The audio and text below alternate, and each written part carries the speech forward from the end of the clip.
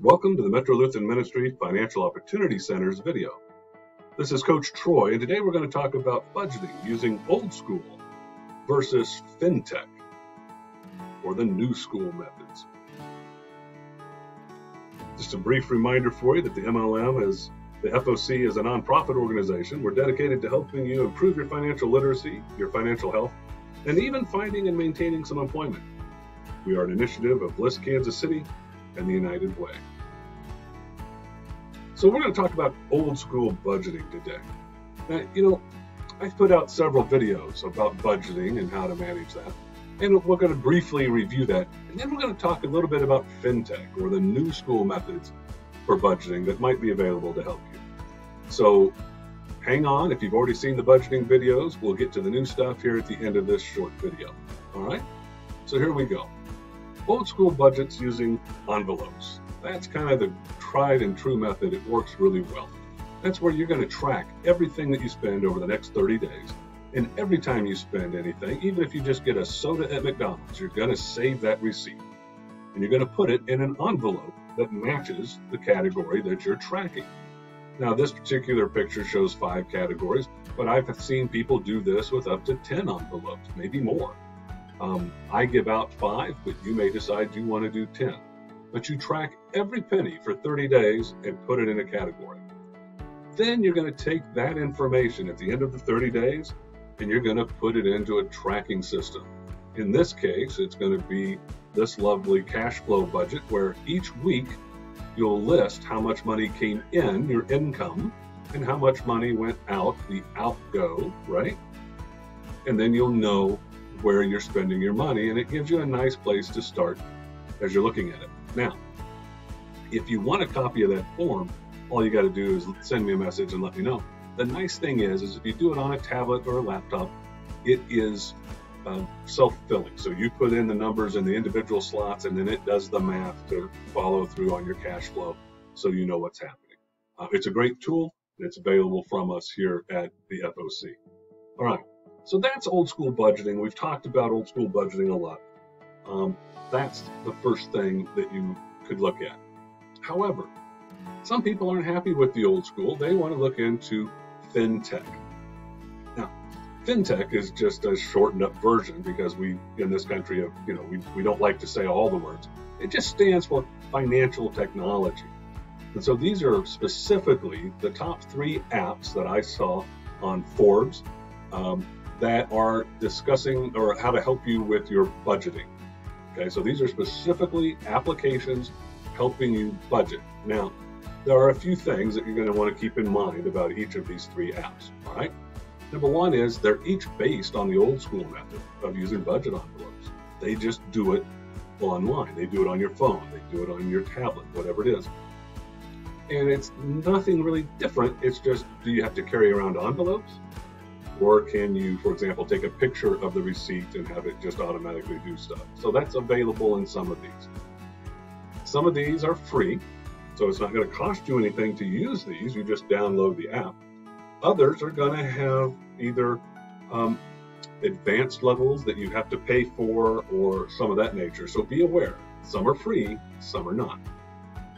Some are going to require that you connect your account to the app so that it's tracking the information that's in your bank accounts.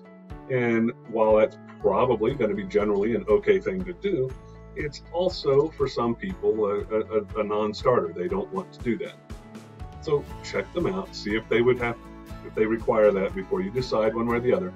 And that's why really, as always, do your own research. Make sure you're comfortable with the terms and conditions of what's going on there.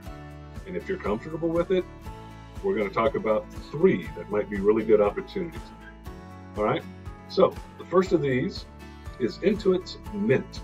Now, the Mint app, according to everything I've been able to read and find, is the most popular budgeting app out there. It's made by Intuit, who are the same people that bring you TurboTax every tax season. And it will track your information. You set up categories just like you would with envelopes. You connect it to your account. Everything runs fine. What Mint does is uses some mathematical algorithms to suggest to you where you might be spending too much money.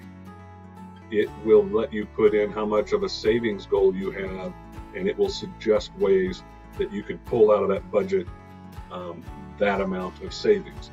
So it has its benefits of doing that. Mint is free. It will not cost you anything. However, it will show you ads. It will show you suggested products and services that it thinks you might like. But if you can avoid having to do the ads, then you might be wanting to consider using Mint by Intuit. The next one is GoodBudget. Now, GoodBudget is a budget app, and I mean that in both senses. It's an app that helps you with your budget. It's also on the lower end of things in terms of what it does for you. GoodBudget is awesome if you are somebody who is well disciplined. So if you really like the paper version, but you just would like to get rid of all the clutter of the paper, if you're solid with being able to track things, this might be your option. It does not have all the mathematical algorithms to tell you where you're spending too much and stuff like that. Its basic version is free. You can use its basic version and it won't cost you a penny ever. But it's basically just going to have you enter in how much did you spend, okay, it goes into what category, and give you that information. It's not going to do the extra work that Mint does to tell you where you might be able to save. If you want to add more categories or add a little bit more functionality, GoodBudget does have the ability to jump in here and spend a little extra money. I think it's like $50 a year, and it will give you some added benefits. And our third one of our top 3 FinTech budget apps is the YNAB, You Need a Budget app. Now, the You Need a Budget app is much more like Intuit's Mint app, okay? It lets you set up categories, savings targets, stuff like that. And it has the algorithms behind it to show you where you're probably overspending and those types of things. Now, it's free for the first 30 days, but after that, it's going to charge you $7 every month to be able to use that app. Now, I'm not endorsing one of these over the other, but let me say this.